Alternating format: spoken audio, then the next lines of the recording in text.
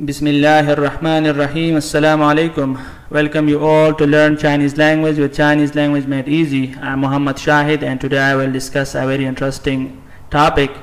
The topic is about how to make the process of learning Chinese characters an interesting process, or how we will develop or discover those interesting techniques which will help us in memorizing and learning these characters for a long time without even practicing it. So all of us, especially the beginners and the foreigners who start to learn Chinese language, they always have this problem that what would be the solution for this, that we will know that if we do not practice these Chinese characters, and we could know that how we could remember these Chinese characters for a long time.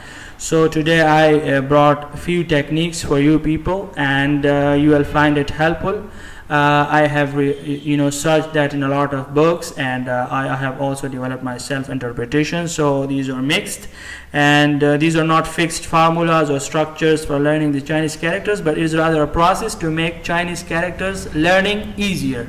So let's just get started with our today's agenda. And today's first agenda is to present to you the Chinese characters in an easy and interesting way. This is the first agenda, and the second one is that these techniques which I am going to tell you in the next few minutes will produce a long-lasting impact on your mind. So you will remember these characters even if you don't practice it, but you will have this logic in your mind that how we could remember these meaningful techniques. With the help of these meaningful techniques, we could remember these Chinese characters for a long time.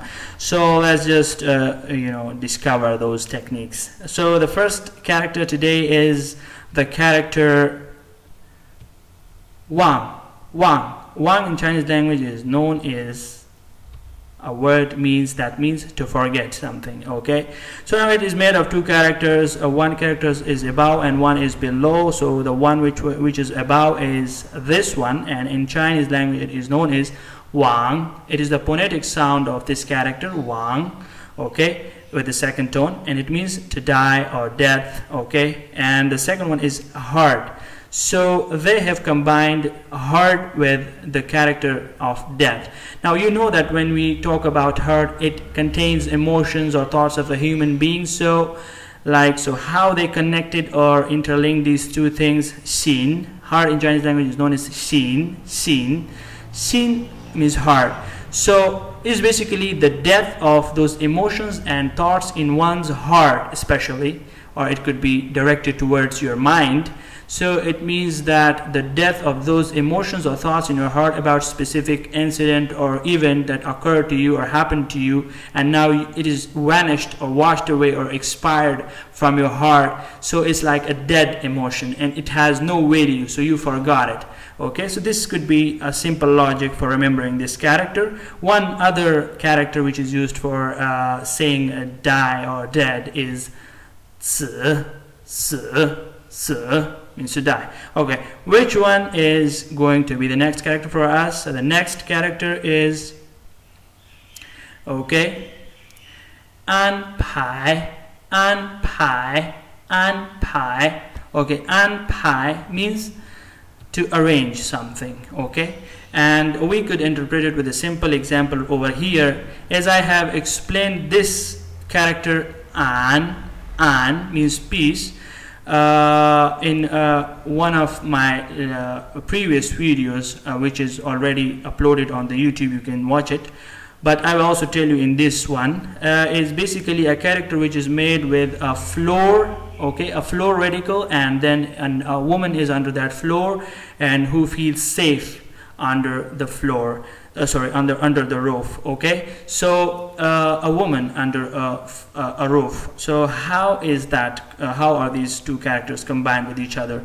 So this one is the radical which is used for about something that is used as a shelter or cover. Okay, or as a act as a roof, because it is a roof radical, and it is known as mian. Okay, it is a roof radical basically.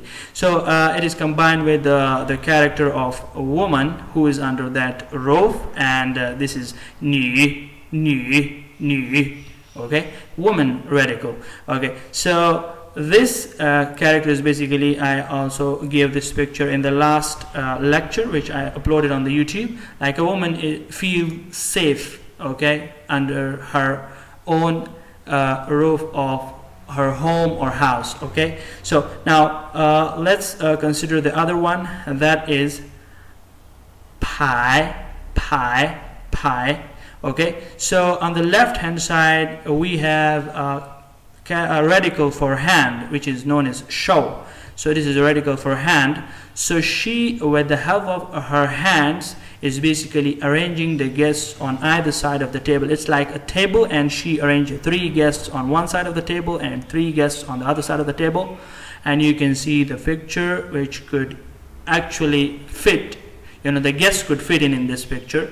Like on the right hand side we have 3 chairs, on the left hand side we have 3 chairs, and she have arranged the stuff for them on the table, and with the help of her hands, or you know, directing them how to sit on either side of the table. So this could be remembered with the help of this simple technique. An Pai, she has arranged something, and she has invited these guests at her home, and you know, now they will have to enjoy whatever stuff she had prepared for them. Okay, what is the next character? So the next character is, okay, this one is known as pie. Pie means, okay, don't, we use it for don't. Now it is also composed of some characters. So the character on the radical, which is the character on the right hand side, is a radical for knife. Okay, this one, and it is known as dao.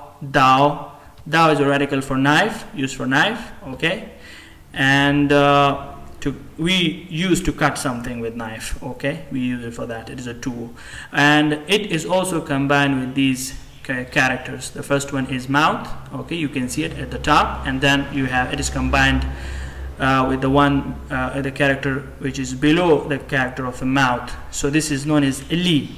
So this is kou. The first one is kou, the character for mouth, and this one is li, which is a character for power or strength. So these are basically combined with each other.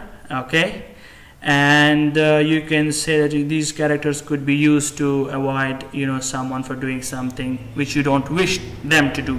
So it's like you have a knife in your hand, and you are, you know, calling with the strength of, or the power of your mouth, and calling him, don't do this, don't talk, I'm telling you. So it has a powerful impact. You can produce a powerful impact. So this is all about these characters. I hope that you would have learned many different things in this video. If you know, this is okay. These are the pictures which I included in that. So strength is combined with the speech of mouth. Okay, so I hope that you would have learned many things from this video. I hope, and if you like this video, you know, so do like us on our Facebook, follow us on our Instagram, and don't forget to subscribe us on YouTube. Okay, and we will meet in another interesting videos about Chinese language. Till then, 再见.